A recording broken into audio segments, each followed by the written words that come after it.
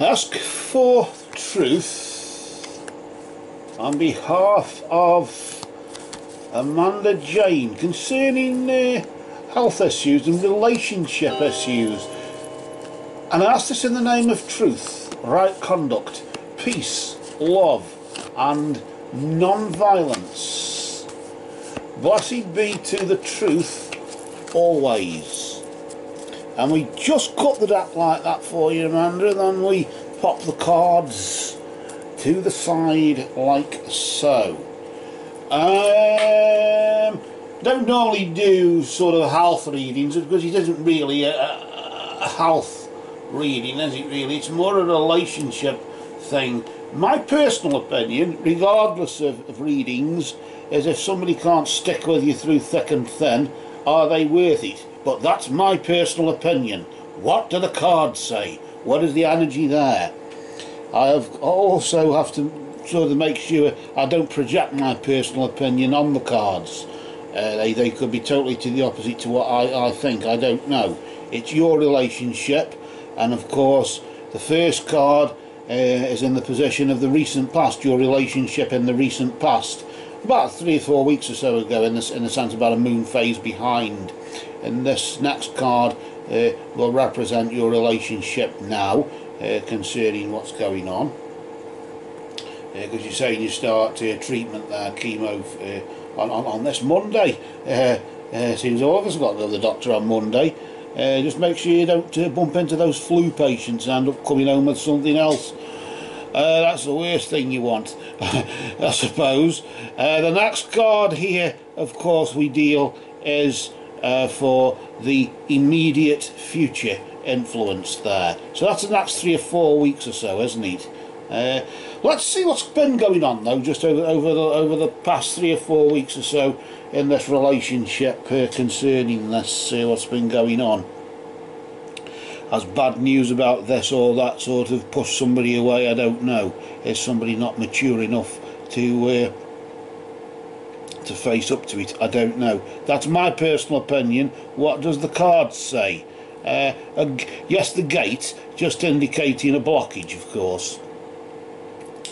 And it just really says that in the sense that a barrier keeps you from your goal. Whatever that barrier is, well, I think it's quite obvious we know what the barrier is that keeps you from your goal in the relationship. Of course, it's the health situation. So, really, that's a foregone conclusion. But nevertheless, this barrier keeps you from your goal. I don't know. Would it be just the health thing, or would it be other things as well in the relationship, such as either incompatibility or whatever? I don't know. Let's see what's going on now, and then we'll try and join the two cards together, if you get what I mean. We'll just bring that around there. Now just flip the card again nice and slow, not to disturb the energy there. Oh, you got the key and the treasury. Well, that's surrounded by darkness. Anything that sort of glistens in the darkness, you can see, can't you, normally in subdued light. But of course the key just indicates that unlocked doors are now being opened for you in some way, or can now be opened, of course. You're able to open new doors. Regardless of the gate there, regardless of the blockage just recently, nevertheless the key maybe to opening that can now be opened. Maybe as one door closes, in that literal sense, as a gate slams behind you, doors can be opened in front of you. So of course, as you go through one, you have to close it behind you and then go through the other and then close that one behind you as well. Maybe, I don't know. That's interesting, isn't it? So of course, if it's the chemo, the treatment there, then of course that in itself, doors are opening and closing for you there. But certainly new doors, you'll be able to open new doors for you there, new opportunities for you. Health-wise, from a relationship point of view, let's just see what may be in the immediate future. Does there anything tie up there? Sadly, the raven just indicates there's darkness on the horizon. Now, this doesn't necessarily mean for your health, of course. This could be the relationship, in the sense, according to the relation, with the relationship, of course, doors being able, unlocked doors being opened for you right now.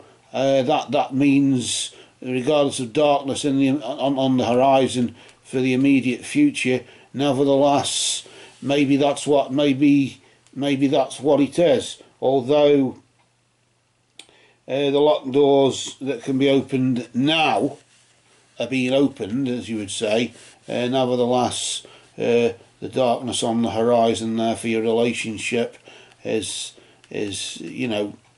opportunities for your health, darkness for your relationship there.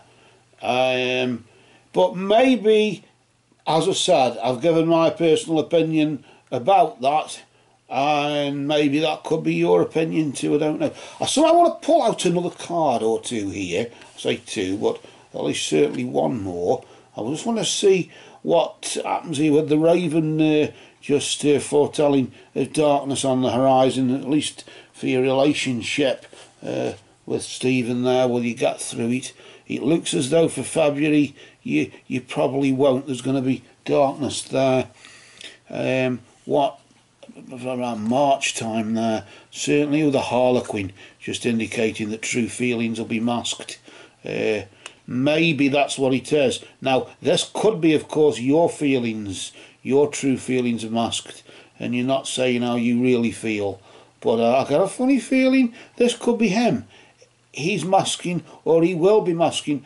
It's the darkness for your relationship is there for February. Of course, darkness on the horizon for your relationship in February, maybe because of those doors that are open for you, for your health, regardless of the, not regardless of, but because of the blockage there. But nevertheless, I got a funny feeling here. I sort of sense as though the darkness on the horizon for your relationship could be because he's masking his feelings, or he will end up going within himself and not saying how he truly feels, maybe out of fear or something like that. I honestly don't know. But certainly, it's one thing to accuse somebody with one's personal opinion, and another thing to assume that maybe, yes, we all have our limits and we all have our own boundaries and our own sort of stress levels that we can tolerate. Because of that, it's the in sickness and in health thing, isn't it? Although I always used to believe that you had to be married 16 times, because a priest once told me 4 better, 4 worse, 4 richer, 4 poorer. So I always used to think you had to be married 16 times. So there you go. Laughing and joking apart, I'm just going to pull out another card here for you, because it looks as though he has feelings. He's not going to sort of express how he really feels. Maybe he's not going to express that he is really afraid for you, and maybe it's best to hide within himself. The hand of fate there, Luke, just indicating that forces beyond your control intervene. So I don't know if that may be. You could assume it might be, I wouldn't assume it's your health, anything to do with you, but certainly forces beyond your control intervene. Maybe if you find, I'm not saying you find somebody else and sort of relinquish them from you, but that's the right word, or if just something happens that means that he not so much conveniently walks away because he can't cope with it, but certainly forces beyond your control intervene, maybe to wake him up as well. Wake him up and remove the mask, because anybody who's wearing a mask, masks can be removed. The one who really wears the mask doesn't wear one because you don't know they've got one on, and that's the true mask wearer, isn't it? And that's probably what it is. So the Harlequin, in the form of him, of course, will forces beyond your control will intervene and wake him up, you up. I don't know what's going on here. I want to just pull another one up, just see what's going on there, because of around about you've got the February, March, and that's around about April, forces beyond your control in April. Around about May, certainly the element of air, you're having to seek a union of mind and spirit. Maybe you've got to come to some agreement with you and yourself about this. This is a decision, really. You've got to be decisive, and this is a decision you've got to make about your relationship, regardless of your health situation. But certainly that seems to be what's going on there. Certainly. So I don't know here. February, March, April, May, June. Hang on. Sorry. February, March, April, May. Sorry. What about June? About summertime there? Is anything other words? You'll be assisting others, helping others. So it looks as maybe as though you could be using magic. You could be seeking guidance from magical sources, or from a realistic point of view, you might be finding yourself counselling others who've had a similar sort of problem, maybe using your skills to assist others. Whatever skills you've acquired, whatever skills that have been enhanced throughout this experience, you'll be using it to help others. And if he isn't part of it, if Stephen isn't part of it, if he's still got that mass forces beyond your control, maybe force you into sort of, literally in that sense, into seeking a union of mind and spirit and coming to some agreement with you and yourself, because this is about you. You are number one centre of the universe at the end of the day, and if you can help others, then it's a good job maybe that you do that, because some people, not so much beyond help, but some people are just lagging behind a bit and have to either play catch up or have to just stay where they are. And maybe with this relationship, I get a funny feeling as though it's the you move forward as doors are opened up for you for your health as well as, but primarily for your relationship, as doors open up your health, which I suppose does open up relationship possibilities. Nevertheless, the darkness that's coming on the horizon there just means that somebody ends up masking the true feelings, doesn't say how they truly feel. If this person is the Harlequin, is you and not Stephen, of course, it could be you just don't want to telling the truth about whatever you know, either about your health. But it doesn't look as if your health's going to get worse, although forces beyond your control do intervene. I do feel as the hand of fate intervenes more, Sod's law in the relationship, because as you seek a union of mind and spirit, you could look on the dark side and say, well, you've got to work something out because something's going to happen soon. But it's just the fact that where you are using your skills to assist others, if it did sort of mean worst coming to the worst, then certainly you wouldn't be around to help others, would you? So we can sort of rule out the worst. But if you're getting frightened there, and if that's sort of just driving a bit of chill into you there over that, the wizard indicating that you'll be assisting others, clearly you're going to be around to do that. So we can rule that out, and maybe that, yes, I still go back to the original theory that the Harlequin is him, I'm afraid. He's the one who's masking his feelings because of the darkness that the relationship goes through, because maybe we know what chemo does to us, don't we? And also affects the immune system, doesn't it? I was only on about the flu just earlier on as well. Because we've all got to go for blood tests and things like that, and it's not going for the blood test that bothers me, it's mixing with all those bloody old people who've got flu and coughing and spitting and bringing kids out, the super spreaders, as they call them. I think if they could get rid of the world of kids, I think it'd be a far better world. But then, of course, there wouldn't be many adults left, would there? So, unfortunately, it's just, I suppose, an occupational hazard. But laughing and joking apart there, it looks as if things are going to look up for you. But for the relationship with Stephen there, don't be surprised if the hand of fate, if forces beyond your control, just bring something to an end because he doesn't express himself properly. He doesn't say how he really feels about this relationship, and if he isn't going to say, well, sorry, I can't cope with all this illness and I'd rather go out with somebody I can enjoy myself and get pissed with and have a good time and probably, I don't know, then of course that's it. And this is unfortunately it, isn't it, where a lot of people who vote for corrupt, insensitive, virtually genocidal governments like the UK has voted for, it's usually the healthy, the fit and healthy people who are young, fit and healthy, not old, sick and ill, and have got to end up on the the affluent ones as well. Tend to be very selfish, don't they? But of course, it's usually the ones who've been through a bit there, like yourself, or who will have been in around about midsummer time there, where you might find yourself doing not as much a counselling job, but certainly assisting others, helping others, maybe mentoring or something like that, maybe.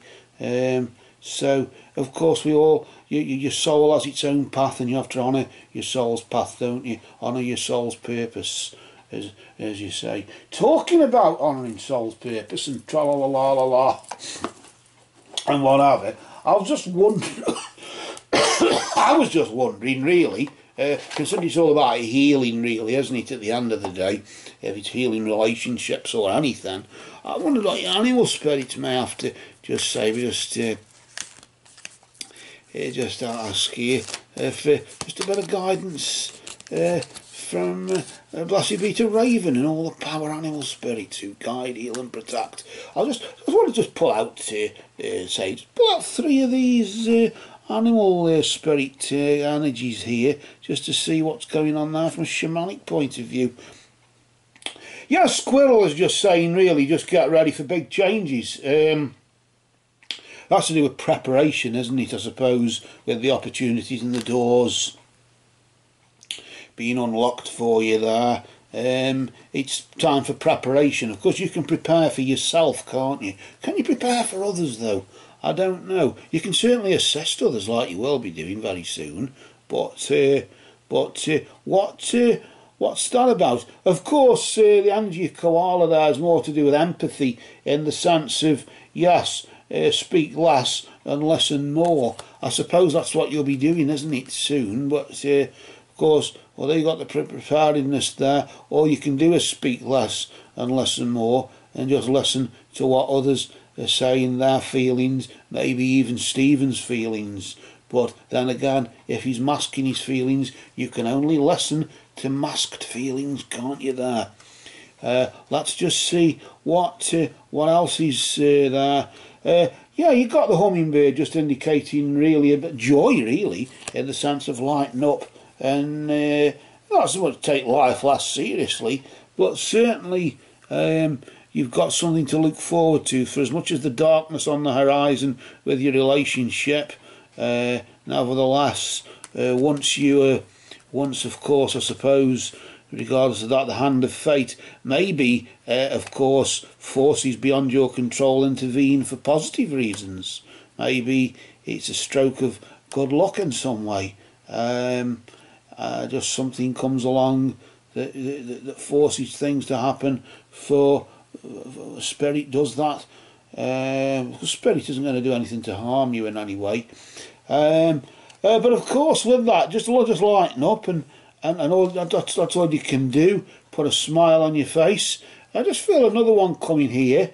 The energy of Fox. He usually represents magic, doesn't he? In this case, more adaptability. Just really adapt to the changes. That remember the changes. Get ready for those big changes. Just adapt to those changes that are happening, that will be happening there. And that's what you can do. Just shapeshift, really, because Fox does shapeshift and adapt to his environment, and all you can do is adapt and shapeshift. If somebody else has trouble expressing how they feel, regards to the darkness, of course you can adjust to the darkness and navigate through the darkness. Ask Fox to protect you, because Fox, of course, is a four-legged spirit, and four-legged spirits, they walk on the earth and they protect. So you could pray to Fox and ask Fox, brother, for protection, just like Koala, brother, protects you and helps you to listen, whatever, and Squirrel protects you through preparation. Hummingbird, of course, are the bird people. The bird people carry the messages from the heavens to the earth, don't they? So there's guidance there, the guidance really throughout this, although there is the protection going on in the form of what we know. Hummingbird is there just to guide you and say, lighten up and just accept the joy. Not necessarily happiness, because happiness is what is based upon what happens to us, isn't it? And of course, I can just pull. I just feel one more coming out here. Yes, whatever happens there, as you adapt to the changes going on around you there, and as you shapeshift, of course, and as that shape-shifting energy protects you as you put on dark clothes in the dark and light clothes in the light, or whatever that may be.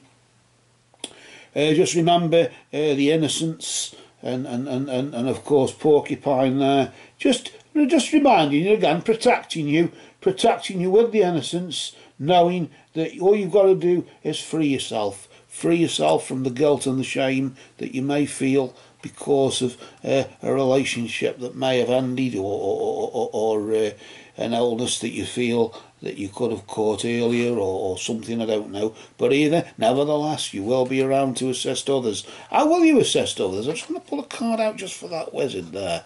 Popping it over there, look at that, freedom. The horse, just indicating, of course, the horse, in the runes, of course, the Awaz, the horse, is to do with putting things into motion, to do a spiritual movement. Not physical movement, as in the galloping movement of the horse, but spiritual movement, as in putting things into motion, action being taken. And isn't that strange? I said I'll pull that one out especially for that one there, the wizard, as if you're assisting others, taking action. And of course it's to do with the freedom. And the horse brother just says to you, he protects again and protects you with freedom. You are protected with that, with the freedom. And you always have a choice, don't you? You always have a choice of what you want to do. You can choose to assist others with the skills that you will have enhanced somewhere along the line there.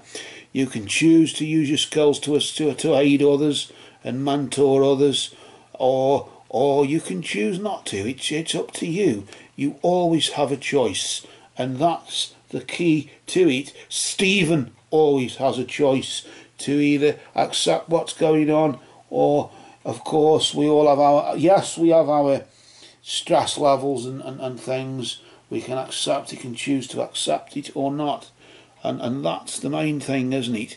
So with that then, it looks as though the future is bright, but some people just have to grow up a bit. Yes, okay, that was my original sort of opinion, wasn't it, really? Which I can't help not really using a bit of my own personal view on it there, with the nature of the question. But the wizard's out on his own there, isn't he? Just providing you with the magic, and let's hope that he will provide you with the healing power that you need to help heal others, with the energy that will heal you.